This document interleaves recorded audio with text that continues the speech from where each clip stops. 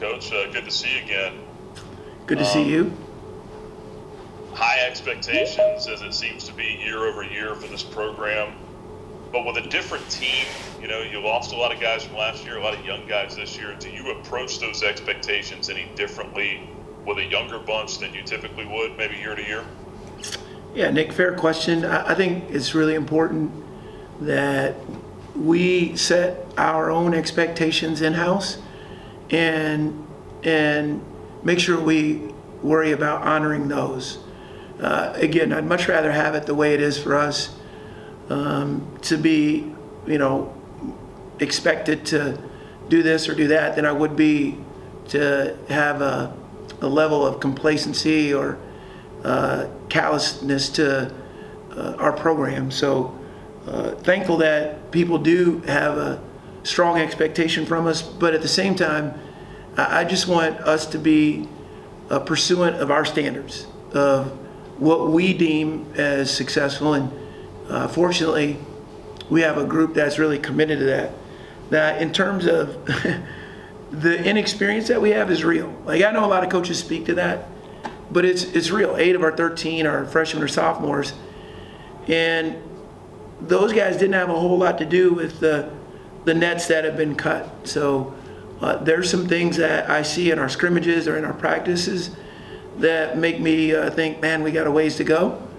But again, I wouldn't put anything past this group, because they're quality young people that are really, really intentional about getting better on a daily basis.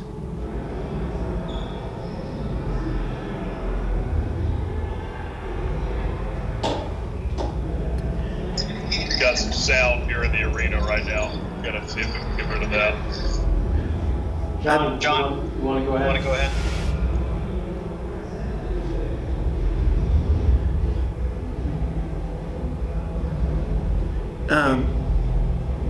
We can have Jermaine or Dave or, oh, there it goes. I can ask if you've got one. I've got one. If Go you're ready. ahead. Go ahead. Coach, you mentioned just the standard and obviously seeing, you know, potential where there are areas where you might have a ways to go. With that being said, how crucial is it just to get out there this Thursday in a game that counts in the standings, where that urgency may be a little bit higher, and your team may have that added level of urgency to gauge exactly where you are and exactly where you can start growing? Yeah, Ed, I think that's fair. They're so tired of playing against themselves or practicing against themselves that I think it'll be really healthy for us to have a different opponent. I watched Region over the weekend, and they don't look anything like the team that we played a couple of years ago. But I also think what'll be neat for our guys and for our program, like we really haven't played in front of anyone since the Lipscomb game in 2020. Bellarmine probably had, I don't know, 2,000 or 3,000 there, but Freedom Hall, if you've never been there, it's a huge, gigantic venue, and although it was nice to play in front of people, I think it'll be a new experience for our guys just to play in front of fans. So I think we're all looking forward to that. John? Hey, Coach. Stepping away from this season and this week, it was announced Friday that Liberty is joining Conference USA. What are your thoughts on that move coming up here in a couple of years? Yeah, it's a couple of years away. So just from a athletic department standpoint, John, I think it's a great move. I think Ian McKay and his staff have labored long and hard for this. And I think it will benefit all of our sports, all of our programs, and also raise the brand or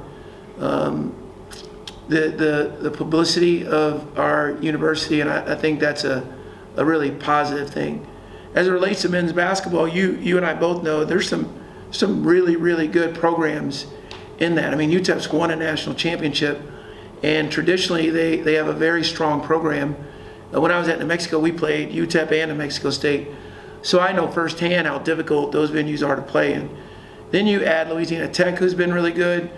If Western and Middle State, Florida International, I think we'll see firsthand how good Jacksonville State is, and Sam Houston, they do a terrific job. So I think for us, it's it's a really, really sound league.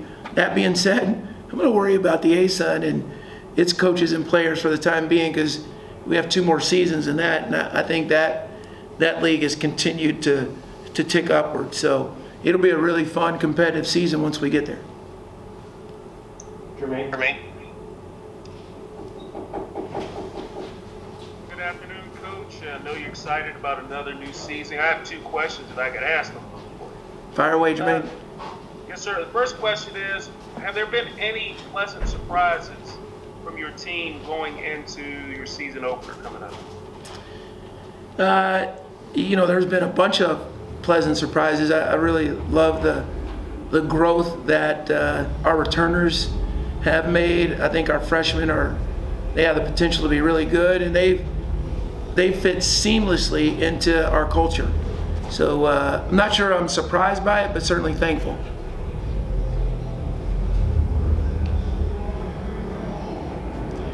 Jermaine, you're muted. Yes, sir. Yeah. How many times I've done this? That's all right.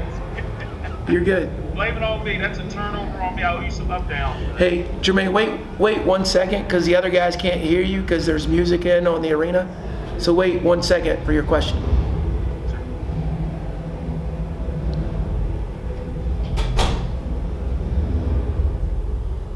All right, you're good. Okay, I was going to say that was a turnover on me for having the mute buttons. I owe you some wind sprints, or I owe you some suicide. So No problem. Next time I see you, we'll take you up on that. Good deal.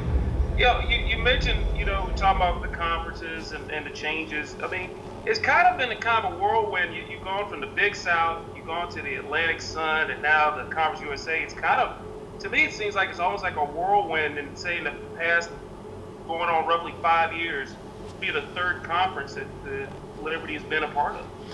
Yeah, I think, I can't remember who said it. I think Inky Johnson, he spoke to our team not too long ago, and he talked about it's not the strongest in the jungle that survives.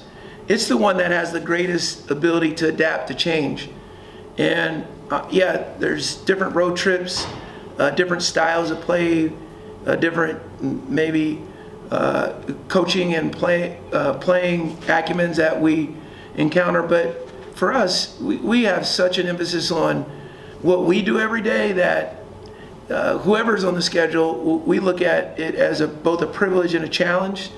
The privilege of getting a chance to do something we love, and the challenge of trying to be the best team on the floor that night in a given game. So I'm not sure our guys pay much attention to the conference realignment. As coaches, obviously, we pay more attention to it, but I do love the way our guys approach it, and I don't think this will be any different. Thank you, sir, and good luck this season. Thank you, Jermaine. Appreciate it. Thomas, go ahead. Hi, Coach. Thomas Wilkerson from 90.9 Hawaii. I wanted to ask you a question about the addition of Jacksonville State and Central Arkansas. I understand they're joining the ASUN for basketball starting this year. What are your comments on that? Hey, Thomas, and welcome. Yeah, Jacksonville State, Eastern Kentucky, and Central Arkansas are all new members of the ASUN. I have watched them on Synergy. Really good coaching programs, or really well coached programs, and some returners that I think will give all of our conference members some trouble. I always like it when the competition prepares you for whatever's next, whether that postseason is just the ASUN tournament or your conference tournament, and or postseason play in the NIT, NCAA, etc. So I think they're great additions, and I think it'll make our league much more competitive. Thank you, sir. You're welcome. Anthony, go ahead. Hey, Ritchie, good to see you again. Hey, Anthony, how you doing, man? I'm doing well. Just wanted to kind of get your thoughts of maybe what your approach to the non-conference slate is, maybe in terms of whether that's specific goals or kind of, maybe how you hope to see your team grow from the start of play this week until you get into the meat of that ASUN schedule. Yeah, good question. I think, the schedule that you see is what we could get. When I first got here, we had a lot easier time scheduling. And now I don't want to say it's nightmarish, but it's really difficult. So we took any neutral game that we could get, and fortunately our program has we've experienced a little bit of success and got invited to some tournaments or some double and triple headers. One's a quadruple header that I think is really good for us, because neutral games are what you do in the postseason. But the rest of the schedule, we just took what we can get, and I think my hope is just to continue to get better, play as tough a schedule as we can, so that once we get to conference play, we're prepared. Nick? Coach, going about replacing a Chris Parker and an Elijah Cuffey, how difficult is that? Well, Cuff's our all-time leader in wins. Chris Parker, although he was only in our program 1 year, he was a 4-year starter. So you're taking away, I don't know, 240 games that, Drake Dobbs played a little bit last year, but no one else in the sophomore class and none of these freshmen have experienced what Blake, Keegan, Darius, Kyle, and Shiloh have. So that's what I mean by inexperience. Yet we don't really talk about replacing guys. We try and have a commitment to being a developmental program. So I've seen growth in the 5 returners that the aforementioned returners, as well as that sophomore class. And I think, it'll pay dividends when you watch us play. But we are always going to be a work in progress. And but I like our team, and I like their commitment to getting better and playing as a unit. John? You guys got to open up Liberty Arena last year, but now this season, you at this point in time, you get full capacity. How excited are you for that? And what do you hope that this arena can turn into as far as a home court advantage goes? Yeah, John, good question. I don't know how many games we've won at home, whatever that streak is. And I know football has like the 4th longest home football winning streak, and I think we're somewhere in there, 3 or 4, maybe, I don't know what it is. But our guys have done that with minimal home court advantage in terms of fan support, given the pandemic and the governor's ordinance last year, and just the maturation of our program. Now, the last time we had an opportunity to make a difference, Flames Nation turned out in full force. When we played Lipscomb for the ASUN Championship, again, I've been in Cameron Indoor, in the Yum Center, in the Dean Dome, at JPJ. Like that atmosphere was as good as any. So, man, if we can get 4,000 in Liberty Arena with that kind of support, it'll be worth a few points. Emily? Hey, Coach. Long time no talk. Hi, Em. How are you? I'm doing well. I'm curious of what you have talked with Darius McKay about and how you want to see his game grow. I know he's gotten a lot of preseason honors this year, and just where you want to see him take it to the next level. Well, he's 5'9", so I've asked him to grow to 5'11" or 6 feet. Gotcha, Em.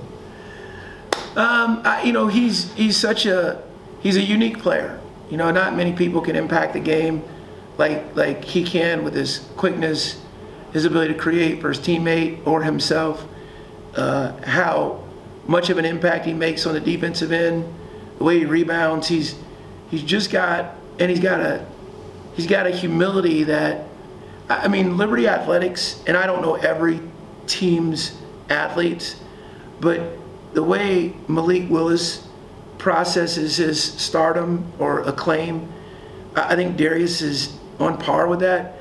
They're such great representatives of our university, and for us as coaches, man, that's such a blessing to have young men that really care about something bigger than themselves. So to answer your question, I just think, hey, Darius, do whatever it takes for us to accomplish what we dream about.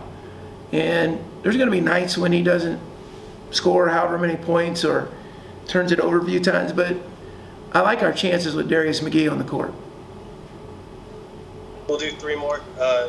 Nick, go ahead. Coach, could you speak to the growth of Blake Preston, not in inches, but in ability, just going from year one to last year, and just I mean, I was looking up his stats today, and I didn't realize he had more assists than turnovers last year. Just his ability and what he's brought to the post. Nick, did he pay you to give me that stat? I'm just curious. Sadly, he didn't. Yeah, I should start charging him. Yeah, you should ask him, because I'm constantly on him about that. But if you guys were around when he was a freshman, I told you, even though he redshirted, there's days when he was better than Scotty and Mayo. I think I said his sophomore year, if those two weren't there, he would play 20 minutes a game, and he just continues to get better. Here's what you need to know about Blake, and he's in the room, so let me make sure I temper this a little bit. He'll do whatever it takes for the team to win. He's capable of scoring 20 points. He could get double figures rebounding. If you projected his numbers, if you added the minutes to his playing time, I'm telling you, he'd be an all-league candidate, if not more. I think Blake will play for money. That's how confident I am in his ability. Yet he's got such a sacrificial nature. He wants the team to win. He's a terrific leader. He's invaluable, and he'll do it without much acclaim. The only negative to Blake Preston is his staunch loyalty to the Cowboys. It's sickening at times. After every win, he comes in with this audacious, we're better than everybody else, we're America's team. So needless to say, he's a little bit quieter today. Thomas. Fair enough, thanks. Hi, Coach. So I was wondering if you could tell me, so far in practices and preseason, what you feel like are your strengths and what are your weaknesses with your team so far? Yeah, Thomas, fair question. It's just really hard to tell. Because when the defense is really good, I'm mad at the offense, and when the offense is really good, I'm mad at the defense. So I can tell you from our two scrimmages, we had flashes of brilliance, and then we had flashes of looking like we hadn't been coached before. So I'm not sure what to expect on Thursday, but I do think our guys are anxious to get to that moment where we're not just going against ourselves, and we get into more of a routine of prepping for an opponent and trying to get better every day. Again, I'll close with this. I think our group has the maturity to be about the process and not about the outcome. That being said, I do know they have a competitive streak that I think will warrant an opportunity. So we'll see how it goes. You guys, thanks. It was a pleasure being back, and look forward to seeing you on Thursday.